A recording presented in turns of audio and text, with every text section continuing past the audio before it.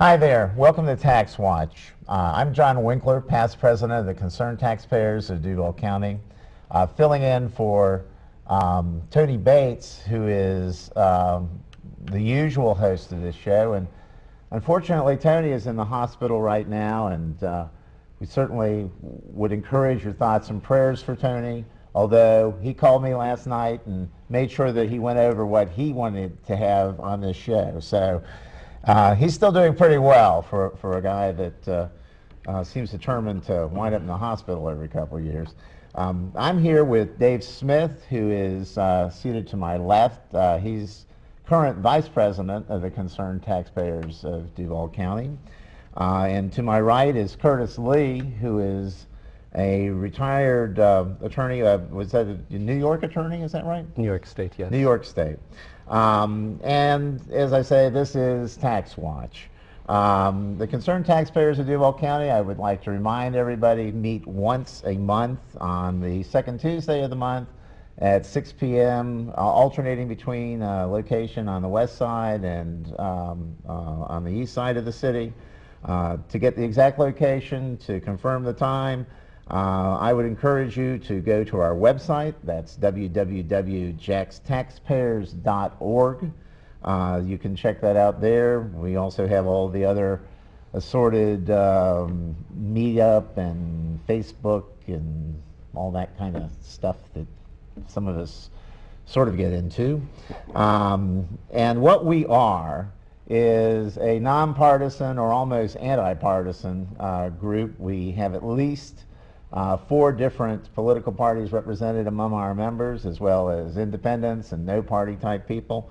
Our concern is to protect the local public interests, principally through fighting waste, fraud, and abuse, nepotism on a local level, but in more general ways to try to encourage public democracy as versus special interest operations. Before we get into the main part of our program, which is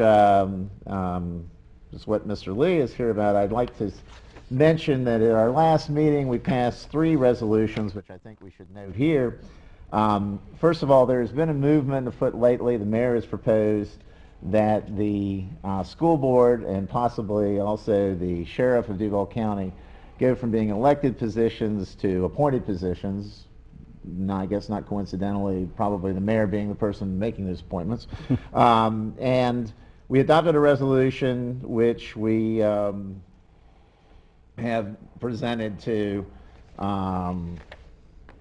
City Council, I presume, basically in favor of the continued election of City Council, the school board, the sheriff, clerk of court, property appraiser, tax collector, and other offices as necessary. We also had a resolution that we adopted regarding an ethics code. When we had originally set up the combined government of Duval County as a consolidated government, we had a ethics code in the charter starting back in 1968. For some reason that was removed in 1972, and since that time we have not had an actual ethics code. We of course have ethical laws.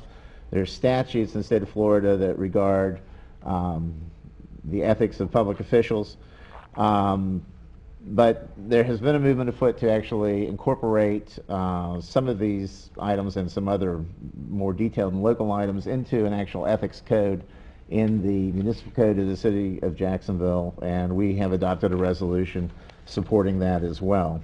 The last resolution that we adopted, which I will just go over very briefly, which I drafted, was in support of the current system of foreclosures in the state of Florida. We are presently have what is called a judicial foreclosure system, which means that in order to be thrown out of your house, the person that is holding your mortgage has to go into the courts, prove that they actually own your mortgage, establish that they have the right to foreclose your property, and then there has to be a judicial sale after there is judicial oversight of the whole process. The Florida Bankers Association now has a bill in front of the state legislature called the Florida Consumer Protection and Homeowner Credit Rehabilitation Act, which would create a system of non-judicial foreclosures, which would eliminate largely the role of the courts in protecting the citizens in the process of a foreclosure. We believe, I obviously believe, that the Supreme Court of the state of Florida is doing more than adequate job to work through the foreclosure mess and protect the interests of the citizens. The concerned taxpayers joined with me in adopting this resolution, and we'll be presenting this to the legislature. I would urge anybody who is concerned about this to get in touch with your local Florida House of Representative or Senator as well.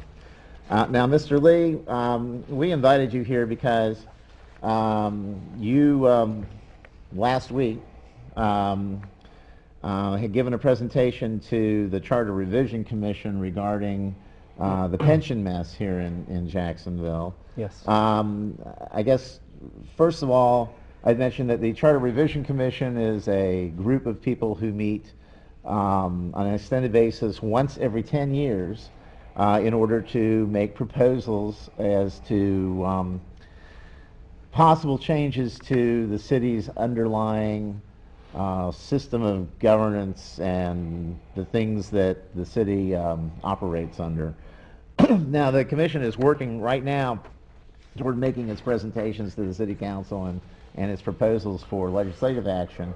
So where did you get involved in this process? I had, it goes back to October when I saw a Times Union article about the large pension deficit in Jacksonville, and I got concerned, so I started looking into public records. And excuse me, I'm fighting a cold here. So at any rate, I started getting a lot of information, and I discovered that the problem was even worse than the Times Union had reported.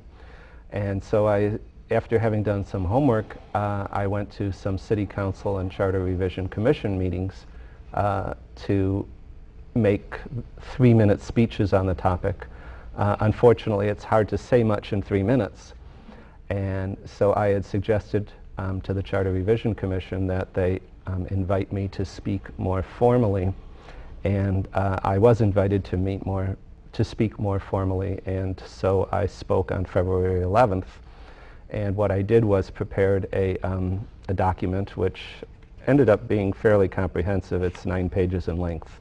I was only allotted 10 minutes at the meeting, so I really had to summarize this document. I wasn't able to say everything in it. But I did submit the document formally to the commission. And so basically the reason I got involved was because I had wanted to get involved. Nobody had sought me out.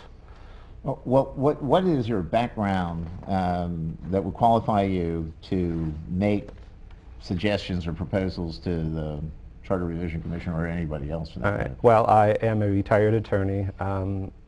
I used to work in New York State.